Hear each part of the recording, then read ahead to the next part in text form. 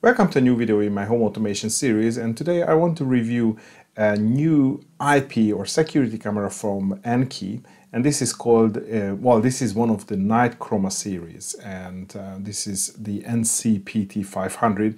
This is a 3K PT dome camera, and this whole NightChroma, this is the trademark of the or the list of cameras or the family of cameras which have a really good color representation of the night footage. So instead of you seeing the usual black and white image, it will try really good to give you a true color image. So I think what I'm going to do now is I'm actually going to show you a couple of recordings, because the real deal with this camera is really the quality and the recording and the the type of footage that you would be able to see, especially in nighttime.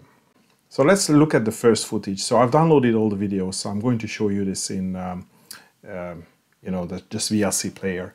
And I'm going to talk about the night footage, but I'm going to show you some daytime footage as well, so you have some reference. But I would say that this is what you would expect. I think it's in par with the other cameras from Annke that I have seen. Really good pictures, vibrant colors. I'm really satisfied. And especially, since when you are moving, sometimes it gets a little bit blurry, but as soon as the camera stops, then it makes a very sharp image. And as you can see, the details in the far away and the details that are really close are sharp at the same time. So it's really impressive. But as you can see here, so this was taken 7:30, so that was already sort of like late in the afternoon. But still it looks good. The pan and the tilt is fantastic, so it's really nice. And this is actually the C800 camera, so that I've reviewed previously. So that's a fixed camera. It's a generic infrared night color camera. So I wanted to show you the side-by-side footage, and as you can see, this looks pretty much the same. Still really good colors taken at the same time. Probably you can see that there is a little bit of blur here. So as I move, there is more blur than with the NightChroma camera. Okay, maybe I'm going to show you some. Okay, that's roughly the same time, half an hour later. You're not going to see a lot here, and the same with the C800. I can see that this gets a little bit darker as well, and you can see that the motions are a little bit blurred, but probably even more a little bit blurred. Yeah, I was showing you the neighbor's cat is having a picnic at my place. And this is one of the night footage that's actually from the NCP camera. So, oh yeah, we were coming home. So what you see here is the street lights are obviously on. So there is a lot of color still here from the orange street lights. And I mean, my driveway is pretty dark at this point. So it's 10 a.m. in the evening. But then as soon as there is a little bit of light, it gets, well, actually you can see the greens here. And this flash here, this light is actually another camera, so that's the infrared. And again, you can make out colors, so like the blue accent colors here. And again, now where it is illuminated, then everything is, green, and this pine tree has a teal color. But let me just go through. I mean, I have some dedicated footage as well. Again, this is the same camera from the C800, so this is the standard night footage that you usually get used to. So yeah, you have some comparison. Okay, and I have taken these specific images. So the first one is I've taken at 9 o'clock. So again, keep in mind that we are in summertime, so it is already, what is it, not 9, 8. So it is fairly, and that was after sunset, and that's pretty much like the same footage. So I think I'm just going to go through that. The street lights are not on yet, so you can see here the light from the car, and then, it looks fine. Everything looks nice. And here I just want to show you the type of motion blur. So again, 8 o'clock in the evening, but it feels like that it's still like a daytime footage. And if I show you the same in the C800, let me just fast forward a little bit. Then again, maybe a little bit back. Come on, indexing in these videos. So again, you can see that the motion gets a little bit more blurred as I move around. So obviously it makes a difference if you want to identify somebody in the dark.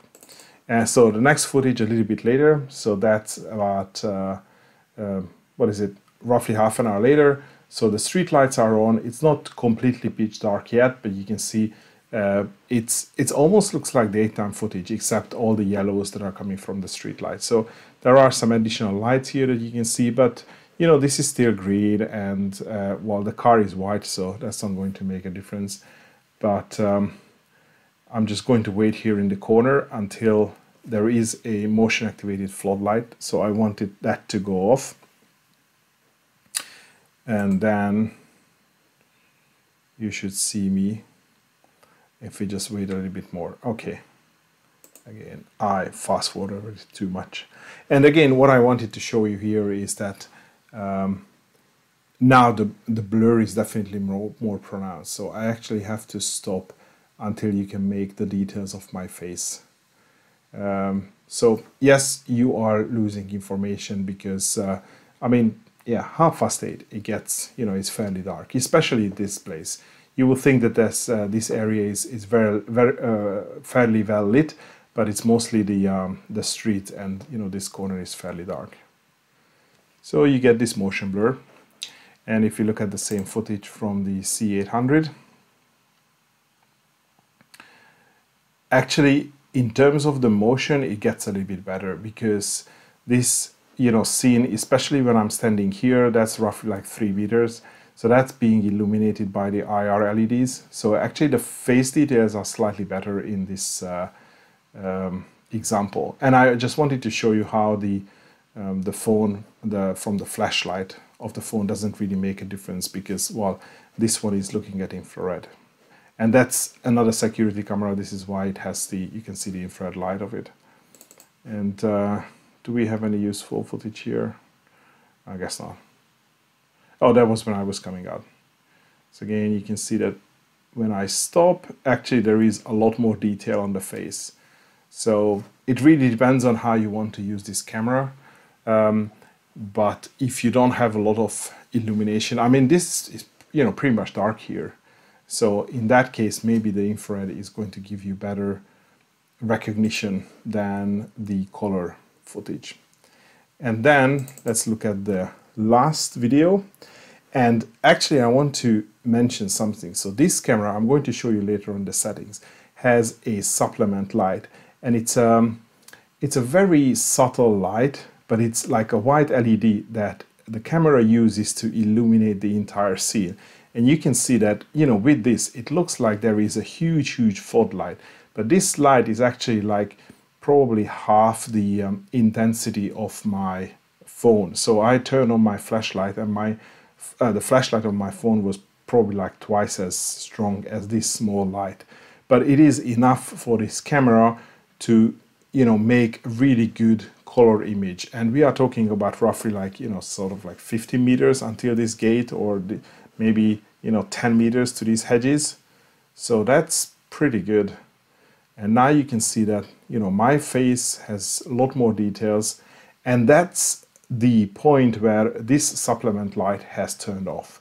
So, and then it came back again. So it is set to auto, so it is activated by motion, but you can see the huge difference it makes. And really this footage almost looks like daytime footage. I was really impressed by this quality. And I think as I walk back, you will be able to see, I think I use my flashlight again just to show you how much, no, I was just panning around, yeah. And again, this supplement light has turned off, but there are some floodlights in the garden, and this light turns back on, and you can see these, you know, garden details. This is pretty much pitch dark. There is not there is no light here at all.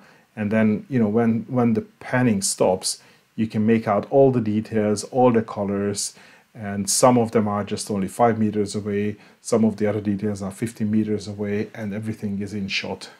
And now you can see that the additional light my phone makes.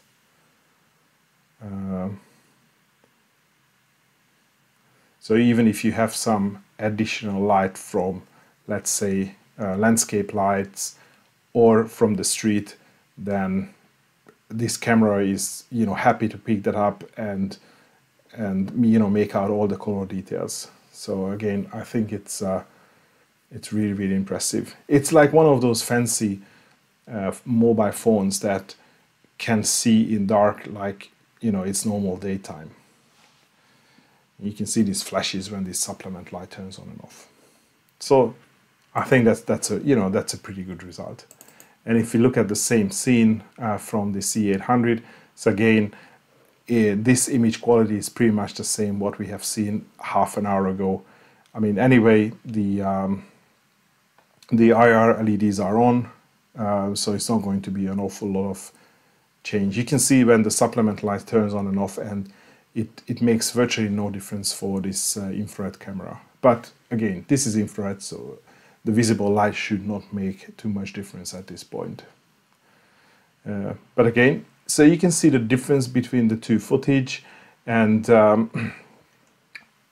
probably you can decide which one you like best, whether you need that color night vision or you are happy with the regular infrared. And again, we have seen this before, that even with this color night vision and the additional light source, you know, the face details were pretty good as well. So we were not losing details as in some of the other examples. So I think it's, yeah, that's pretty good. And now I want to show you how it looks like at the moment. So you can see that it's, well, it's actually, this clock is 1 hour off. So it is almost midnight here. And, oh, sorry, I have the lights on. So I have a couple of porch lights here, which I'm going to turn off soon. But you can make out the, well, you can see all the details here now. And if I pan up, well, it's almost midnight, but we can still see some blue in the sky. And if I pan to the right,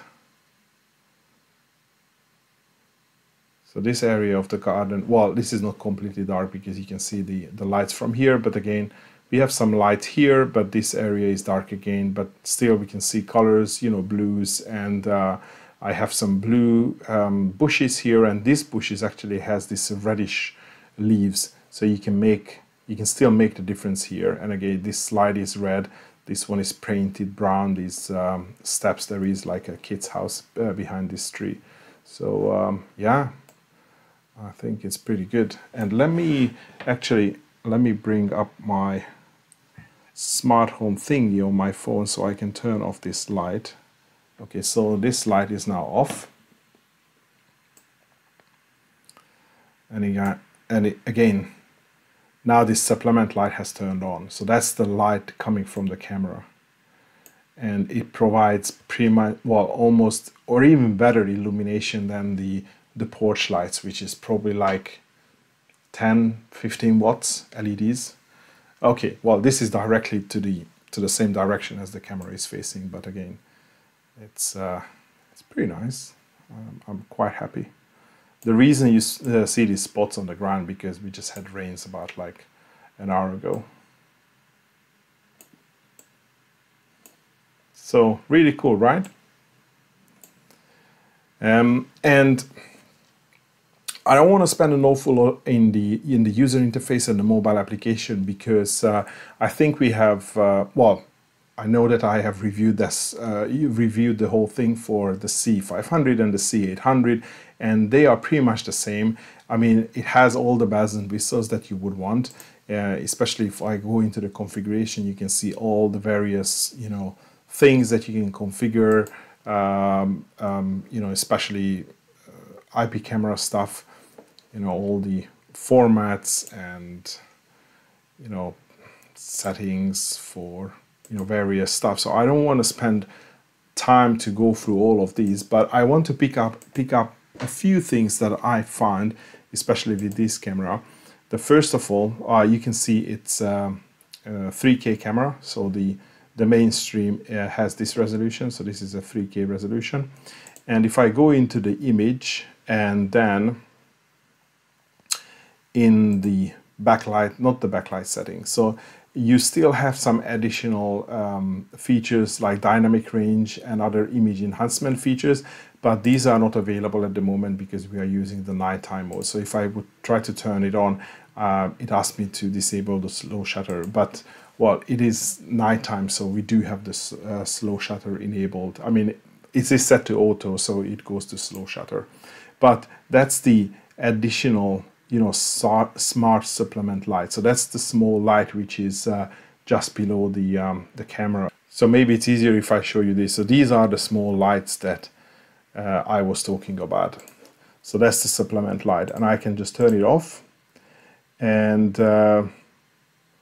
actually, I think I need to turn this off as well. So now you can see that it's this is how it looks like without those lights. And then obviously we lose some of the colors and the shutter speed reduces and it gets also a little bit grainier. So it's really up to you whether you want to use this. Again, if you have some illumination, maybe this is not even going to be required, but it's definitely like a faint floodlight. Probably I think it gives a similar illumination when you have like a little bit more illumination, but when you have a full moon, but it's sort of like that kind of feeling. And you can, you know, reduce the intensity as well. So that's the extra setting which is specific to this this camera. But then again, you still have all the image adjustment, the exposure, white balance settings. There are some additional image enhancements and also some video settings. And when it comes to the motion recording and the events, again, it behaves exactly the same as let's say my C500 or C800 camera as well. So you can set an area where you want motion to be detected, and then you have a sensitivity, and actually you can set up in the linkage method what to do. So I said I configured this trigger recording, and it's going to create the recordings on the memory card which is built inside the camera. And then you have some additional things to notify the surveillance center and send emails as well, but I haven't configured, for example, the email or the FTP upload, so that's not going to do anything. It just creates the recording on the SD card, and I downloaded these recordings, and those are the ones that we have reviewed previously. And yeah, you can enable all the various recordings here. So I have the motion recordings enabled 24/7, and when you go to the playback, then you can see all these recordings as well. So that works. So if I look at today, then you can you can see that it is set to 20%, but it still creates so many recordings. So it is picking up all the things in my garden, like, you know, my cat, my neighbor's cats going by. So this is how a daytime footage looks like, or, you know, something in the morning, which was when it was a little bit hazier in the morning, and it got sunny in the afternoon.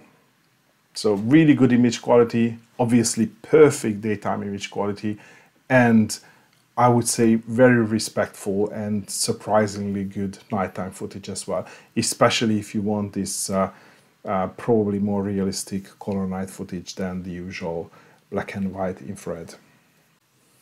And I wanted to show you this application a little bit, well, quickly as well. So you can see I have the two cameras configured. So that's the NCPT500, so that's the Chroma night vision.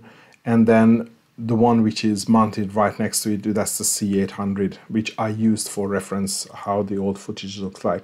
And here I want to show you one thing which I really, really like. Well, first of all, I mean, obviously you have all the PTZ function here, so you can control the camera. And but then you can go to presets, and then you can create these presets and these presets mean that it will remember certain locations on the screen, and then you can recall. So I created one. So I think I created one, which number one, which sort of like looks at the street, well, more like, you know, towards the street. And I've created two, which is that default location, a little bit, you know, further to the driveway and a little bit down. So this is something that I really, really like, because in most of the cheaper PT cameras, you can obviously move the camera around, but it doesn't have the functionality to be able to recall and then automatically navigate back to the saved location. And this is something that I always look for in a PT camera, because especially if you have something which can pan like, you know, 180 degrees, like on the side of the house, it is really painful to, you know, click on the, you know, the buttons in order to pan from left to right, especially if you have slow internet connection. You always tend to overshoot. But now you can store these presets and then you can just recall them. So if I go to, for example, if I want to go look back, and I think recalling the presets probably a little bit quicker than the, by the way, can you see me here? Yeah, that's me waving in the window. Well, you could see me a couple of minutes ago. So anyway, so if I set this one to preset 3, set, now it works, and I can just do call preset 2, and then it, well, sort of quickly goes back to the previous place, and then with preset 3 it just pans back the other way around. And you can see how this supplement light turns on and off depending on the light conditions. Oh, you can see my hand there. Okay, that's me. You can see me in the window. By the way, can we look at the live view here as well? You should be able to view it in both places. Ooh, yeah, that's my hand. Oh, you can see my hand. Oh, wonderful. Hi. Perfect. So that would be my review of the Annke NightChroma NCPT500 camera, which is a 3K PT dome camera which supports PoE and a lot of tilt and motion detection as usual, and two-way audio. Yes, I haven't mentioned the two-way audio, but nowadays most of these cameras support two-way audio, so I always forget to talk about it. And I think for this price, you know, this is a fairly reasonable offering, because it has all these you know, night color capability as well, and also PT. But if you look at the offering from Annke, you can see that there is a whole list of cameras available in this NightChroma with this NightChroma feature. So all these NC ones. So for example, I use the C800, and there is an NC800 as well. But as you can see, it is now 4K. It goes all the way to 0.0005 lux. So this is a more expensive camera. But again, if you can look through these, then you can probably find one which is more suited to your needs. Again, you can see here, this is probably more comparable to the NCPT500, but it doesn't have pan and tilt, and obviously the price is lower than the, you know, the pan and tilt version. And not to mention that you can buy entire systems using this NightChroma feature. If you are interested in the NCPT500, you will find purchasing links in the video description. But that will be all for today. Thanks for watching, and hopefully see you next video.